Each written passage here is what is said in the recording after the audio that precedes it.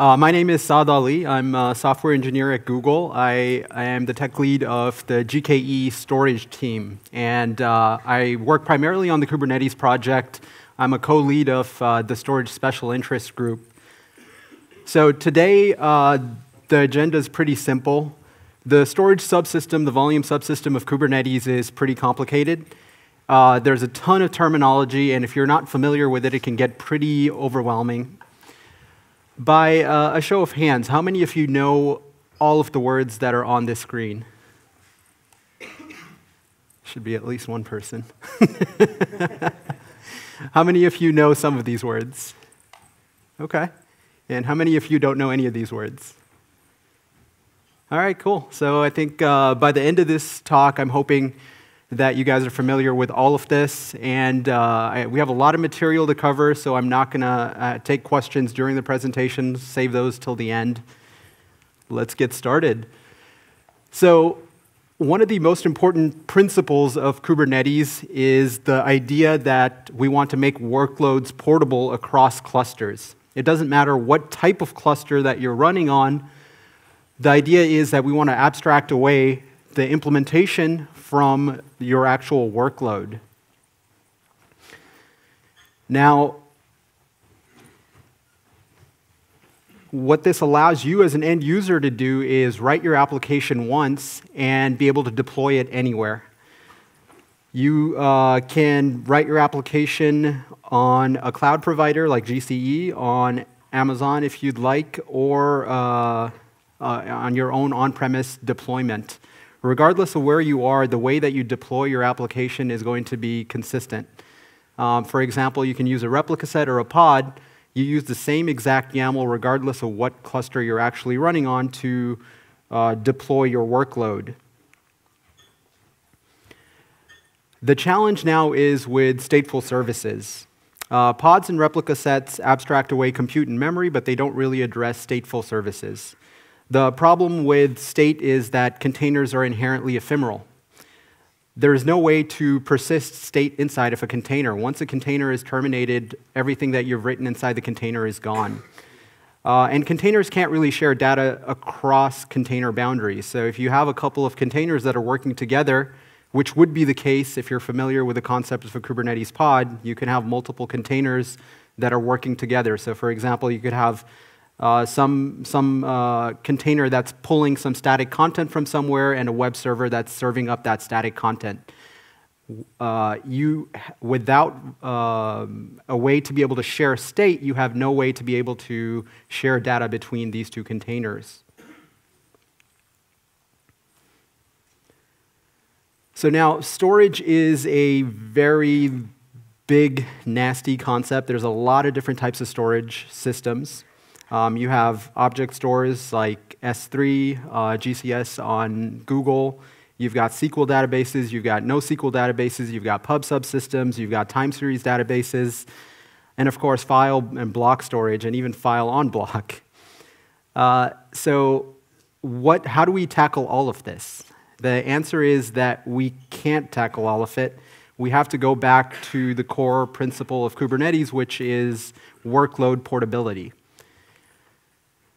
So what we decided is that we're going to focus on file and block storage and not on everything else, not on the object stores, the SQL databases, et cetera. And the reason for that is because the data path for both file and block has been standardized. Your Linux operating system, basically takes care of writing block and file for you. So your application doesn't need to be aware of how to do those things. Whereas for the rest of these data services, your application has to be aware of it. You have to have some sort of SDK built into your application that understands how to read and write from these different sources. And the problem is that there's no common standard for any of those things yet. Once there is, we can talk about abstracting that away within Kubernetes. So Kubernetes doesn't build standard data paths, but once a standard data path exists, we can do some really, really cool stuff with it. So let's see what we did with file and block. So the Kubernetes way to abstract away file and block is the volume plugin. Volume plugin is just a way to be able to reference either a block device or a mounted file system and make it available to all the containers inside of a pod. A volume plugin basically specifies how to make that volume available inside of a pod and the medium that backs it. The lifecycle of any given volume could be the same as the lifecycle of the pod, or it could extend beyond the lifecycle of a pod and be persisted beyond the lifecycle of any individual pod. So this is the set of volume plugins that Kubernetes currently supports. I break it up into 5 big areas. One is remote storage. The idea here is this is network-attached storage that persists beyond the lifecycle of any individual pod. Then you have ephemeral storage, which has its lifecycle tied to a given pod. Then you have local persistent volumes, which enable local storage to be used in a persistent manner. And then you have these new out-of-tree volume plugins. And finally, you have host path, which you should never use. If there's one thing you take away from this talk, don't use host path. So let's dive into this a little bit. Ephemeral storage. So ephemeral storage is basically temporary scratch space that's stolen from the underlying host machine temporarily, and it is exposed to all the containers inside of a pod. So you can think of it as just scratch space. If you need to share files between 2 containers, you set up an empty dir volume, and any files that are written onto that scratch space are visible from all containers that make up that pod. These volumes can only be referenced inline, meaning your pod definition has to actually specify the volume type empty dir. You can't use a persistent volume claim to reference empty directories. And I'll talk about what PVPVCs are in a little bit. So the basic volume plugin here is the empty dir that you need to be aware of. Let's take a look at what that actually looks like when you're deploying a pod. So this is a basic pod definition that has 2 containers. Container 1 and container 2, both of them mount a single volume, which is an empty dir called shared scratch space, into a mount path inside the container at shared. So if either of these containers writes into that path, it's visible by the other container. So fairly straightforward. And now, the cool thing about empty dirs is that it does maintain this principle of workload portability. If I move this pod YAML that I showed you to any other cluster, it'll work in exactly the same way, regardless of the cluster that you're actually running on. There's a set of volume plugins that are built on top of empty dir, specifically secret volumes, config map volumes, and downward API volumes. Basically, what they do is create an empty dir and pre-populate it with some data. In this case, it's data from the Kubernetes API. So for example, a secret volume allows a secret in the Kubernetes API to be exposed as a file to your pod. The reason we made these volume plugins is, again, a new Kubernetes principle: meet users where they are. The idea here is we don't want folks to have to rewrite their applications to be Kubernetes aware. We want your applications to just work on Kubernetes. So if you had an application that understood how to read some credentials from a file, we don't want you to have to modify that to then call out to the Kubernetes API and fetch secrets. So instead, what you can do is use a secret volume, and a secret volume will basically fetch the secret on your behalf and mount it inside that container as a file, and your workload doesn't need to be changed at all. So that's ephemeral storage. Now let's move on to remote storage. So remote storage is storage that exists beyond the lifecycle of any one pod. This allows data to be persisted so that you can actually have stateful services. Examples of these volumes include GCE PDs, Amazon EBS, iSCSI, NFS, and there's a lot more. These remote volume plugins can be referenced either inline or through a persistent volume claim object, and I'll talk about that in a little bit. The beauty of remote storage is that this is what enables Kubernetes to be able to shuffle your workloads around because it decouples your storage from your compute. So the pod that is serving up your service can be terminated on any one node for any reason. Either the node goes bad or there's too many other workloads running on this node and there isn't enough CPU or memory available. That workload gets moved somewhere else. Remote storage allows the persistent state for that application to be made available regardless of where your actual pod gets scheduled. So now let's take a look at what this would look like in using it. So you create a pod. In this case, I have a single container. It's just a BusyBox container. When it starts, it's going to just go to sleep for a minute or 6,000 seconds. And I have a volume, in this case, a GCE persistent disk, and I specify the name of the disk and the file system I want on it.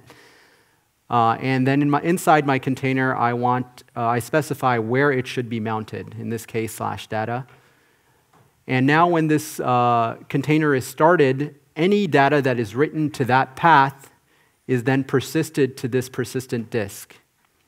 And if this pod is terminated from one machine and moved to another machine, that data comes along with it because the data is independent of the pod and is moved along with the storage. And Kubernetes will automatically take care of attaching the volume to the correct node and mounting it to make it available inside the container. So all of the pipe work is taken care of by Kubernetes automatically. But don't do this. Do not reference volumes directly in your pod. The problem with this is, what is this? Workload portability, right? We talked about this principle again and again, but the problem with the YAML that I just showed you is that it references GCE persistent disks directly inside the pod YAML. Now, if I were to move that pod YAML to a cluster that's running on Amazon, it wouldn't work because there's no GCE persistent disks. If I were to move it on-prem, it wouldn't work because there's no GCE persistent disks. So how do we fix that? So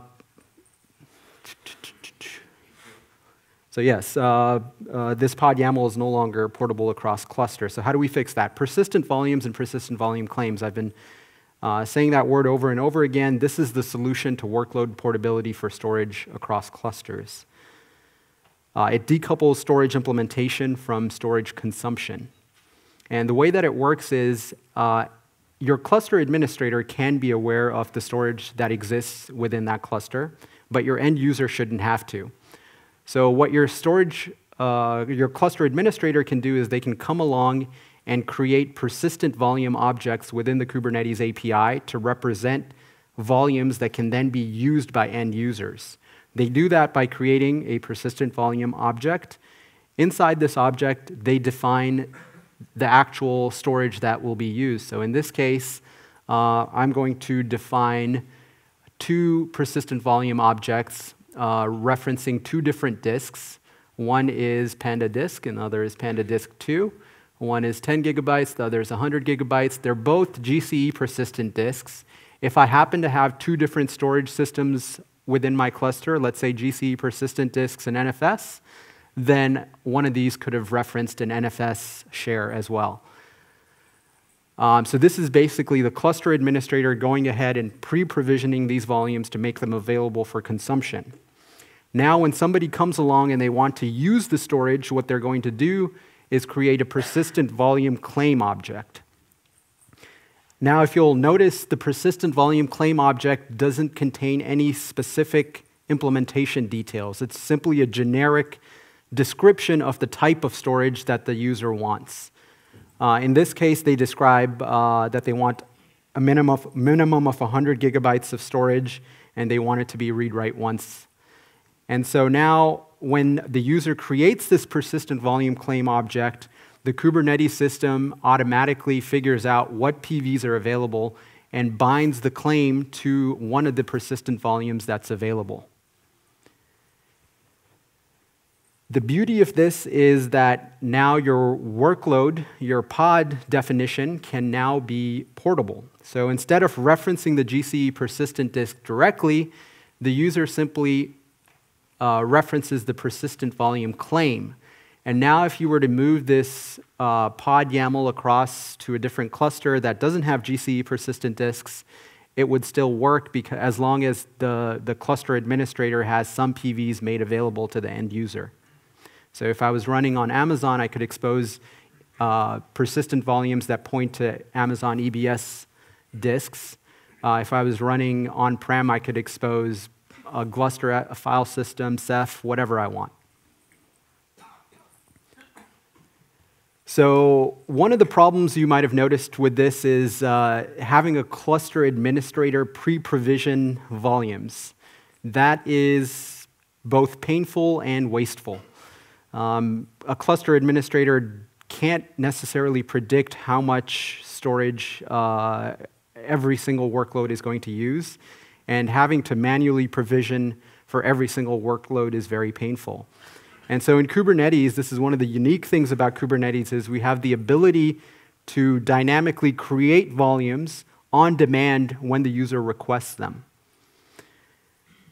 So the way that this works is through another Kubernetes API object called the storage class. The storage class, by the creation of a storage class, is a signal from the cluster administrator to say, I want to enable dynamic provisioning. So as a cluster administrator, instead of creating PV objects, what I can do is create a storage class that points to a specific volume plugin. In this case, I'm going to point to GCE PD, and specify the set of parameters to use when that volume is provisioned. So think of this as a template for when a new volume needs to be created. These are the parameters that will be used to create it. In this case, I created two sets of storage classes, one that I'm going to call slow and one that I'm going to call fast. You can call them whatever you want. For me, slow is something that's going to translate into a standard GCE persistent disk, and a fast is going to be a SSD GCE persistent disk. Now, the cool thing is that you could create the same exact storage classes on your own cluster, which may be running on-prem and has a completely different storage system. The names of the storage classes could still be slow and fast, but you can point to your own volume plugin and set some other opaque parameters. These parameters are opaque to Kubernetes.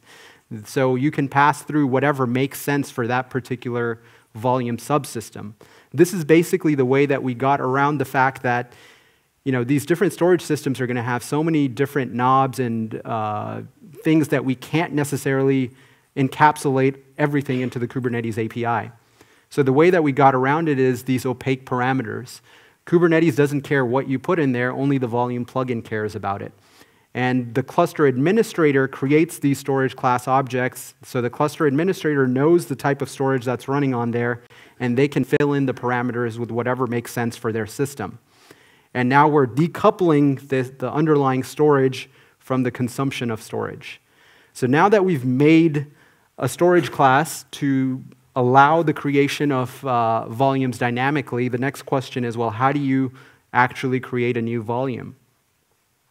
So as an end user, very little changes. You still request storage in the same way. You create a claim, a persistent volume claim to a generic request for storage. In this case, the only thing that's different from before is that I specified the storage class that I want. In this case, I want fast storage. As an end user, I don't care whether it's SSD or not SSD or a certain number of IOPS or whatever. I just go, look at the storage classes that exist on this cluster and specify one to use.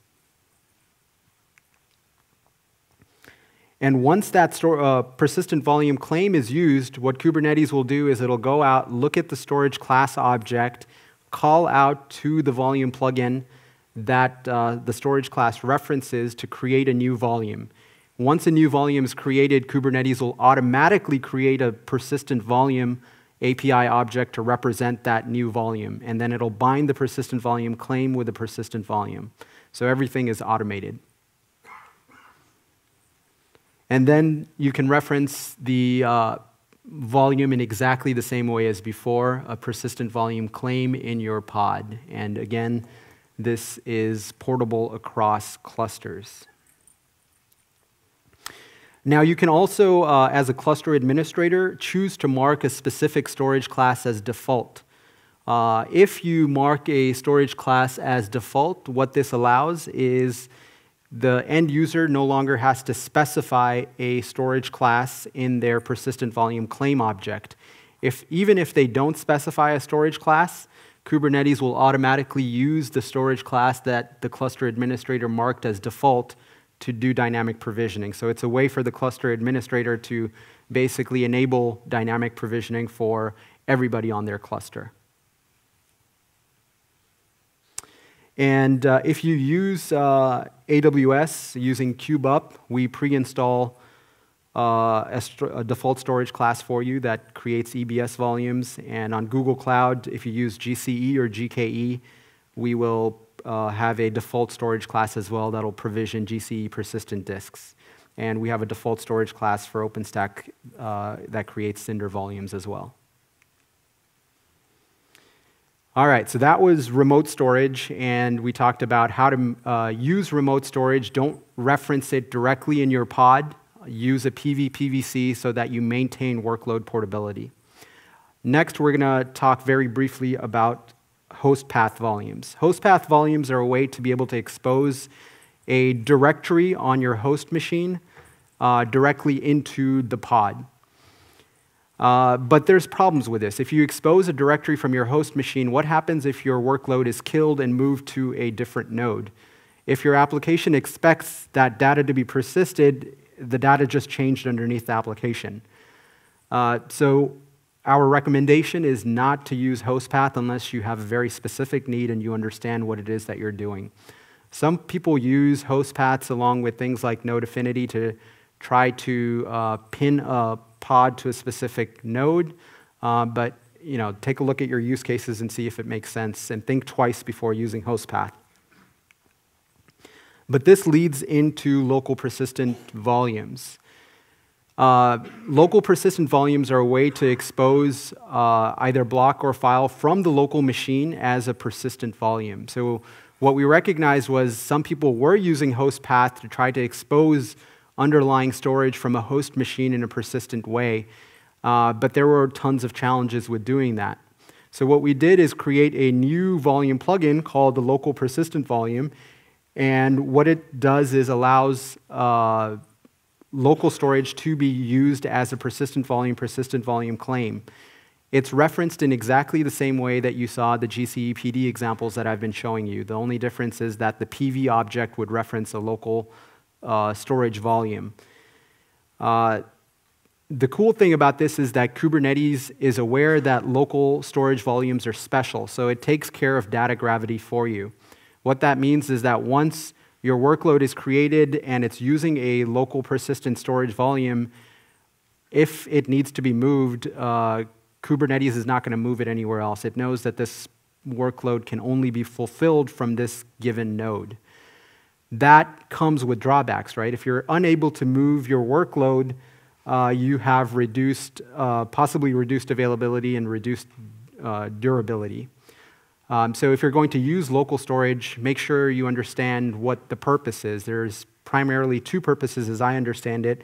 One is for building higher level distributed storage systems on top of Kubernetes, right? You can aggregate all the storage available from each one of the nodes, use local persistent volume to expose it to an application that then aggregates it and exposes it as network attached storage to the rest of the cluster.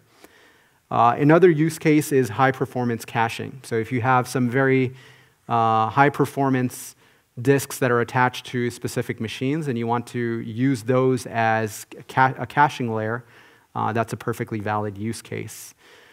Michelle is giving a talk right after this in this room, talking about local persistent volumes in depth, and she'll do it far more justice than I can.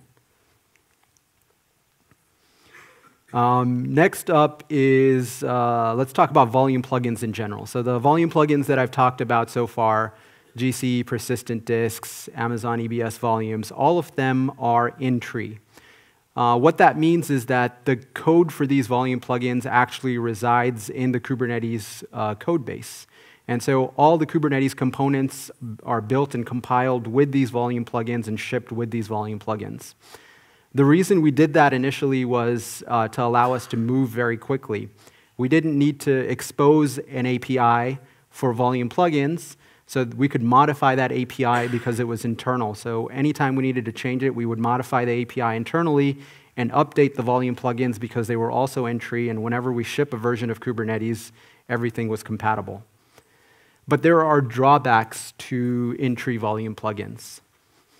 Actually, before I talk about the drawbacks, let's discuss why they're awesome, right? Kubernetes volume plugins allow you to do dynamic provisioning, which no other cluster orchestration system allows you to do. They automatically attach and mount your workload wherever it exists. And they provide a powerful abstraction that'll decouple your storage from your workload that's consuming that storage. So the volume plugins are awesome, but they have these drawbacks where they're built in tree. So the drawbacks are that they're painful for Kubernetes developers. So we have to maintain these volume plugins, and in a lot of cases, we don't have the resources to be able to actually test and maintain them. They may have dependencies which we don't have, so we can't properly actually test these volume plugins. In addition, any bugs in these volume plugins can actually affect core Kubernetes components. So you can cause kubelet to crash if there's a bug in the volume plugin. And then because these volume plugins are built into Kubernetes, it means that they implicitly get all the permissions that we give to the core Kubernetes components, which is not necessarily something that we want to do from a security perspective. It's not just painful for Kubernetes developers to have in-tree volume plugins. It's also painful for the storage vendors who want to expose their volume plugins in Kubernetes. It means that they have to be aligned with the Kubernetes release schedule. So for things like patches, they have to check into the main Kubernetes repository and cherry pick things back to the appropriate Kubernetes releases, which can be extremely painful and probably not at the pace that they want to move. And it also forces them to open source their code whether or not they want to open source it. There are some volume vendors who would choose not to do it if they had the option. And so this is where out-of-tree volume plugins come in. So you guys have probably heard of container storage interface. It went to beta in 1.10, which was the release of Kubernetes last quarter. The idea with CSI is that it makes the volume layer truly extensible. It allows volume plugins to be deployed on top of Kubernetes as just any other workload. They can be containerized and deployed using kubectl, create, -f, some YAML. And the benefit of this is that the volume plugins are now completely decoupled from the core Kubernetes code base. There's going to be a talk this afternoon by GU, who is one of the co-authors of CSI along with me. So if you're interested in learning more about it, please attend that. The other out-of-tree volume plugin mechanism is called flex volumes. Flex volumes was an earlier attempt by SIG Storage to do out-of-tree volume plugins. The big difference between Flex and CSI is that Flex is an exec-based model, meaning whenever we need to do a mount operation, an attach operation, Kubernetes will call out to a Flex binary or script that exists on the machine. The drawback of this approach is that the binaries for the driver are files that must be copied to the node machines as well as the master machines. And that just means that deployment of these flex volume drivers is much, much more difficult. You actually have to have access to be able to copy these volume plugins instead of being able to deploy a Kubernetes workload. And it also means that for a set of clusters that don't give access to the master, so for example, on GKE, we prevent users from having access to the master. Google manages the masters for you. It means you cannot install flex volume drivers onto the master, so you can't do things like attach. So flex is limited but we're going to continue to support it because there are a set of drivers that were written for Flex. The idea is that we'll keep it in maintenance mode and invest in the future with CSI. So CSI's API is going to continue to expand, and Flex is going to be maintained as is. And that's it. So if you have any questions, please, or if you want to get involved, please join the Kubernetes Storage Special Interest Group for storage.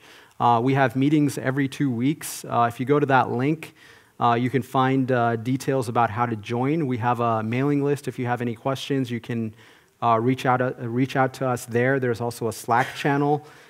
For the bi-weekly meetings, there's an agenda doc that is attached to the meeting invite. Feel free to edit that. If there is a bug that you have that's not getting traction, if there's a design that you'd like to discuss, just add an item into that agenda doc, and we'll find time in the next meeting to discuss it. And if we don't, we'll just move it along to the next meeting. And with that, I'll open it up to questions. Yes? Given the drawbacks that you mentioned about in-tree volume plugins, is there any plan to move those to out-of-tree or, say, have them implement the CSI? Yeah, excellent question. So the question is, given the drawbacks of in-tree volume plugins, is there any plan to migrate the in-tree volume plugins to CSI? The answer to that is yes.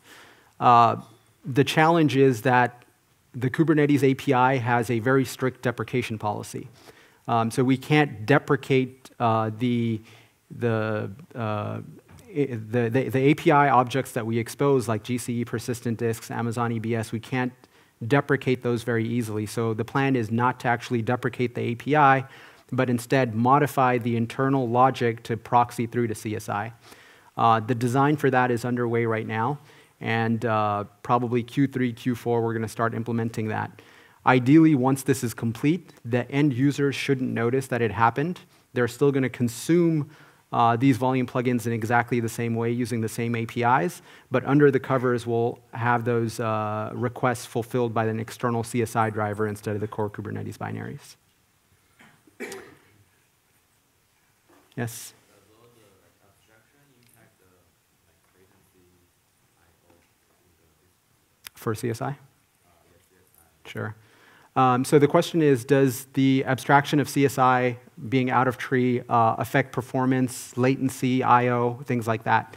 The answer for that is no, because Kubernetes is not in the data path.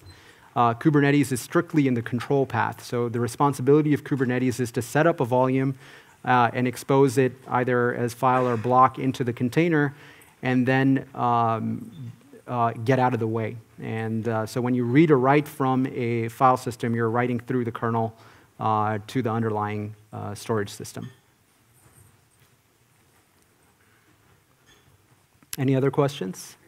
Yes? So no mentioning of OpenStack Swift API in the public page? No mention of OpenStack Swift API. I think what we tried to do with I'm not super familiar with OpenStack Swift. What we try to do with Kubernetes is evolve an API that makes sense with Kubernetes. So we started from the user perspective first. The idea was to try to create something that would enable workload portability and things like dynamic provisioning. And so we wanted to start with something that actually makes sense for Kubernetes. So we started with the in-tree volume plugins, and once we got that to a place that we're comfortable with and we see that it's working, we promoted that to an external API that's CSI. Yes? Questions. Can I use buckets and are there any technical drawbacks? Okay, sorry, can I use Buckets. packets? Buckets, so the GCP buckets where you can click your Let's follow up offline. Yeah. I think we're just about out of time. Thank you very much. If you have any questions, feel free to reach out to me.